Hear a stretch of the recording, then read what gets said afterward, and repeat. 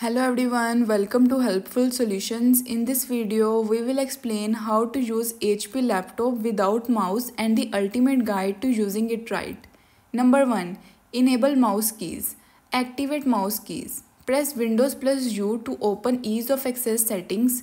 Navigate to mouse and toggle on control your mouse with a keypad. Use numeric keypad. With mouse keys enabled, use the numeric keypad to move the cursor. 8 move up, 2 move down, 4 move left, 6 move right, 5 click, plus double click, minus right click. Number 2. Utilize keyboard shortcuts.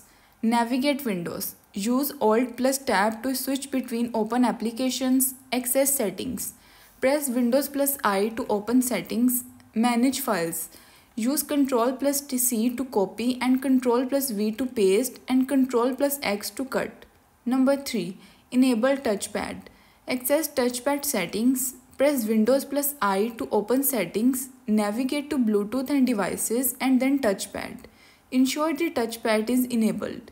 Thanks for watching.